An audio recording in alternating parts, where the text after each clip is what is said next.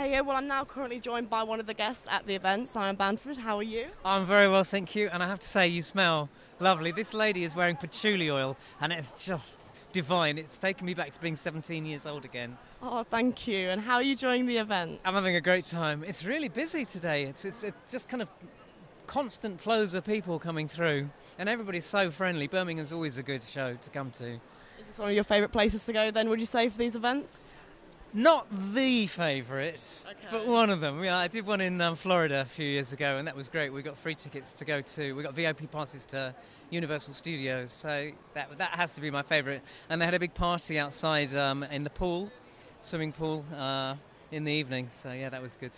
That sounds like a lot of Florida, fun. Birmingham. I have to say Florida wins. Okay, right. I'll give you that one then. And so, how are you finding the fans from today then?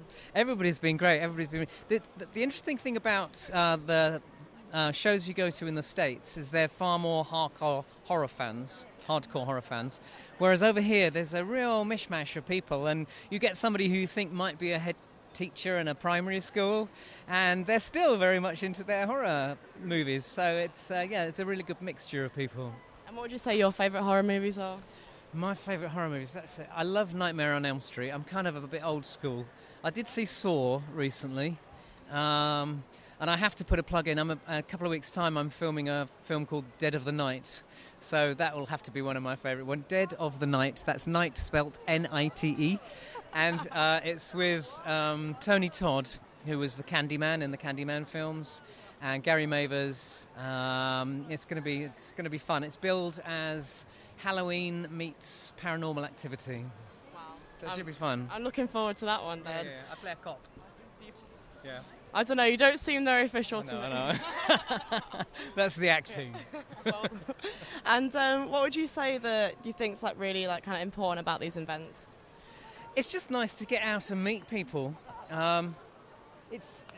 It's all right kind of sitting back and people mailing you or contacting you on eBay, but actually to meet people in the flesh is lovely, and there's so much to talk about. I'm a very chatty person anyway, but there's so much to talk about, and it's hearing different people's views, what they want to see, what they don't want to see. It also can be quite useful, for example, for influencing what's going to happen in the future. For example, there's been lots of talk about the Hellraiser remake. And sometimes you have question and answer sessions, and you get the people telling you what they want to see and what they don't want to see.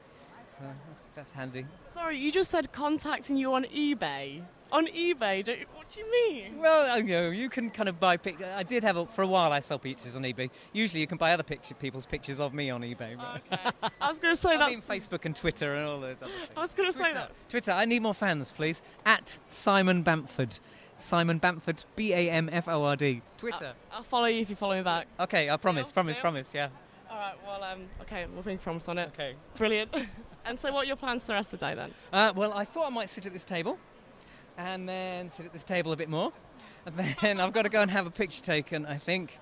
Then there'll be more sitting at the table, and then I'm staying at the Radisson Blu in central Birmingham, so I'm hoping that's a nice hotel tonight. I don't know. At least you're not where I live, so you're fine.